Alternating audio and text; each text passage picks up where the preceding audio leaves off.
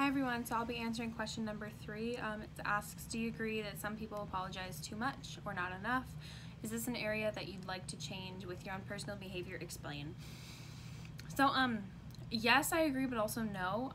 So I'm personally one of these people that apologizes, and the I'm sorry filler that I say too often is more like a side effect of my own personal anxiety rather than a genuine apology or something I say all the time.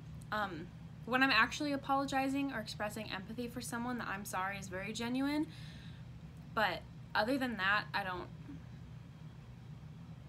don't think it's apologizing too much for me.